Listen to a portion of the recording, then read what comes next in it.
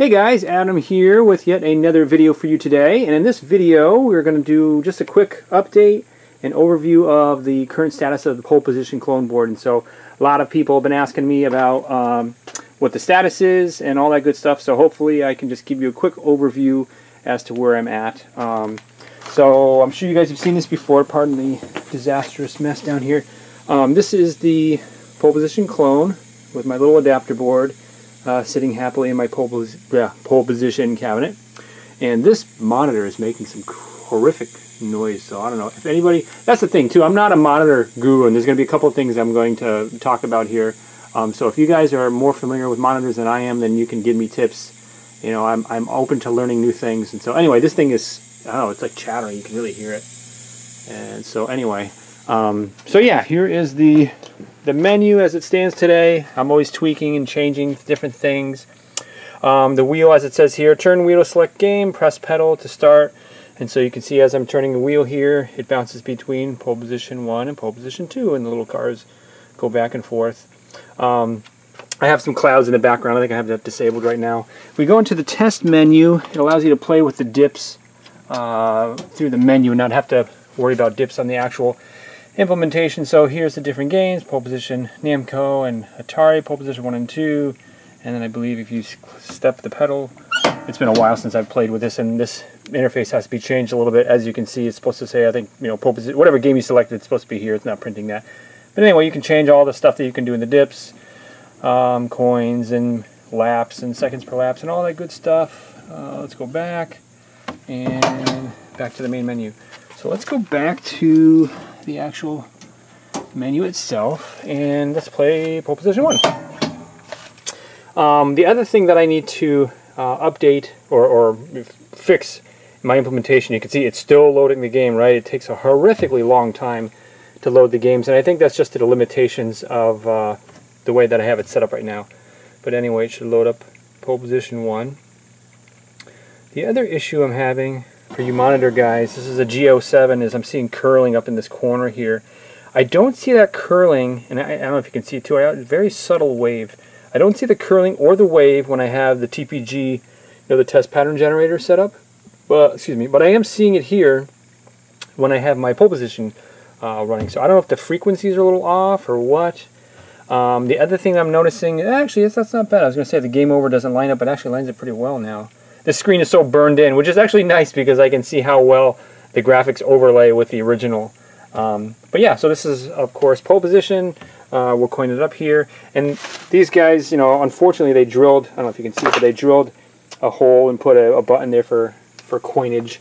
The way that I'm going to have it set up is you just press the pedal and it'll put a coin in. But anyway, let's go ahead and do this.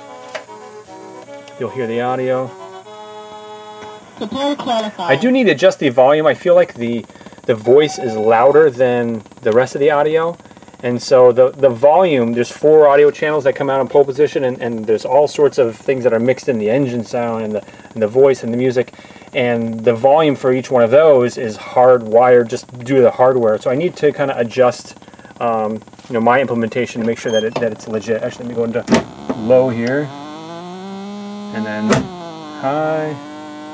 Just horse around a little bit. The other thing too is I'm noticing, actually, I don't know, I see my car is jittering just a little bit, and I'm not really a pole position guy, so I don't know if it's something with this implementation. I don't know, it looks kind of okay right now. But, so yeah, I mean, I'm going to be experimenting with John's actual hardware, because I don't have a working pole position game here, and just do some comparisons and make sure that I'm on, you know, the right track here.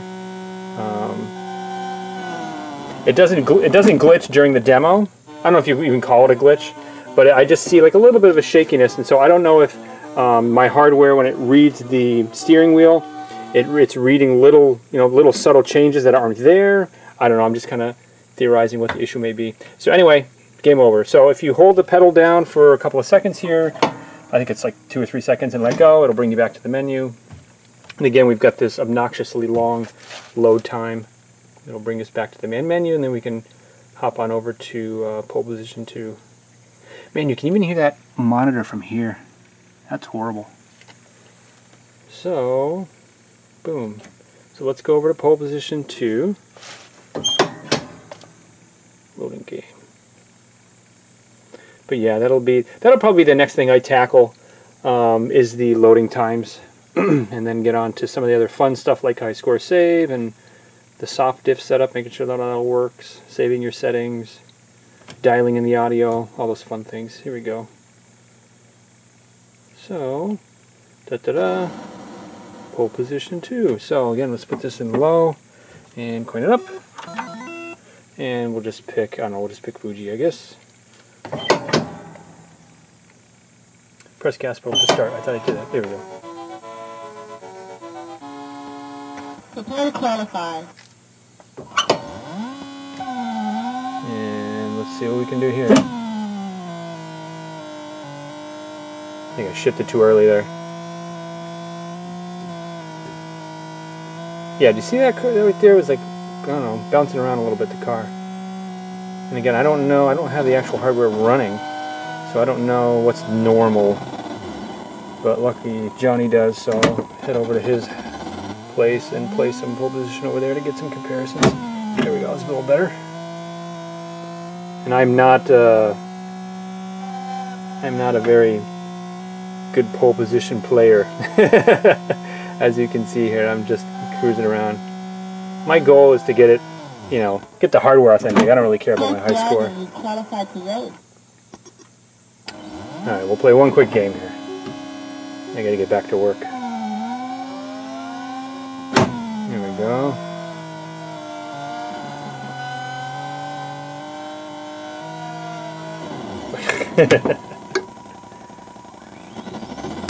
You'll notice that there's no screeching. That was another issue that I'm running into right now. Is this screeching sound is inconsistent. I think it's running a lot more than it should, or I'm hearing it a lot more than I should. Just like normal driving, it's like, you know, going nuts, and so it was getting annoying. So I just turned it off. So that's another thing I got to get fixed. And I'm hearing some weird engine sounds in the background. You hear that? It's like robotic or something. But that's why this is a work in progress. It's a really finicky hardware. I mean, there's so many layers going on here. There's like 4 layers of video going on. There's 4 or 5 layers of audio going on. It's a beast. There's so much going on, and so that's why it's taking so long. Yada yada yada. And the hardware actually knows where you are, right? So obviously, if you're in the middle of a game and you're pressing the gas pedal for 3 seconds, you don't want it to boot you to the menu. And so I had to reverse engineer all of the assembly for pole position 1 and 2, both Atari and Namco versions, to identify, okay, is it in gameplay? Are you saving your high score? Where is it? And that way it gives cues to the hardware saying, okay, it's safe. Like right now, my hardware knows that the game is over. It's in this idle state, and so if I press the pedal, then it'll bring you back to, you know, the main menu. So yeah, that's what I mean. There's tons of development and stuff that's gone on to getting this thing fluid, and there's, you know, still, you know, a bit more to go, but we're definitely making some progress. So anyway, yeah, this loading thing has got to go, because that's just taking way too long. So anyway, I hope that will appease everybody's interests in what the status is for this guy. It's starting to get fun, right? You know, the hardest part was getting everything up and running, and you know, getting the hardware done, and getting just these little things figured out. The steering was working fine in gameplay, it wasn't working fine for the menu.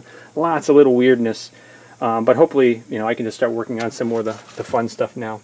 But anyway, that's it. I will try to keep you guys, you know, up to date as progress continues, and I guess that is it. I'm gonna go get back to work. So thanks a lot, guys. God bless, and we'll catch you on the next one.